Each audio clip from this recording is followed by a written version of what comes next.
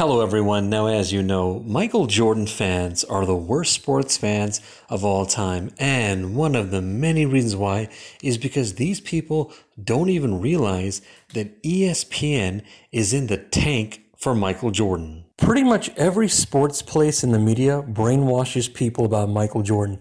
You have Fox Sports, TNT, AM radio, and there are more examples, but you get the point. The worst one of them all is ESPN. This place is a vast wasteland of Michael Jordan fans. This network is seriously really in love with Michael Jordan. For so many years, they have been influencing people on things that have to do with Michael Jordan.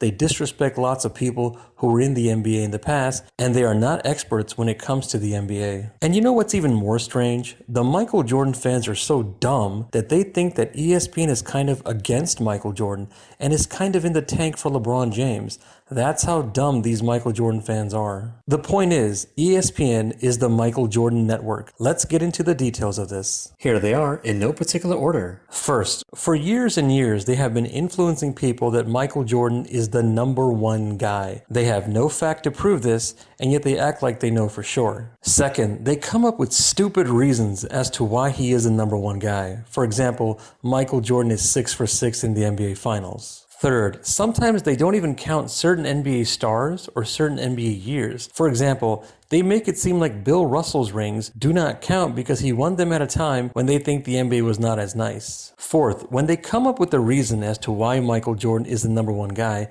they contradict themselves and they do not apply it to every place where it can be applied to. For example, they claim Michael Jordan had the number one will to win, and yet they don't apply that to other stars who had a strong will to win. Fifth, they think it's strange if Michael Jordan is not the number one guy.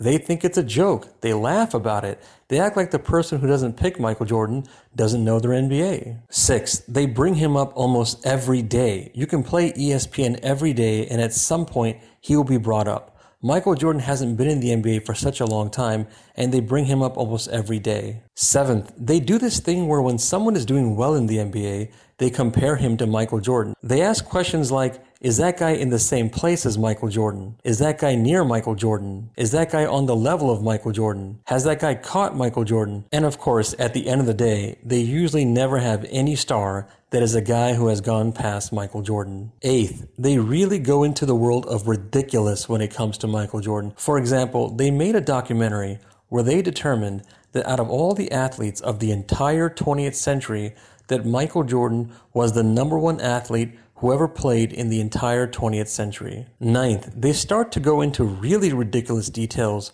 when it comes to Michael Jordan. For example, they will have a video like who did Michael Jordan stop the most from winning the NBA Finals. 10th, they seem to usually hire people who pick Michael Jordan. Usually the people on TV pick Michael Jordan. Usually the directors pick Michael Jordan. Usually the producers pick Michael Jordan. Usually the writers pick Michael Jordan. 11th, they write tons of ridiculous random articles on Michael Jordan. For example, in May of 2020, they had an article titled The True Story Behind Michael Jordan's Brief but Promising Baseball Career. 12th, they made The Last Dance. They sold it as a documentary. It was a propaganda. They made that partly so that people would be more into Michael Jordan so it would make more money. 13th, they do deals with companies that are with Michael Jordan. And I am sure there are more examples, but you get the point. Hey, please subscribe, and if you disagree with me on something, you can go on my program and show me your facts on whatever you disagree on. If you want to go on, let's set it up. Send me an email. The email is right there in the description section. Thank you.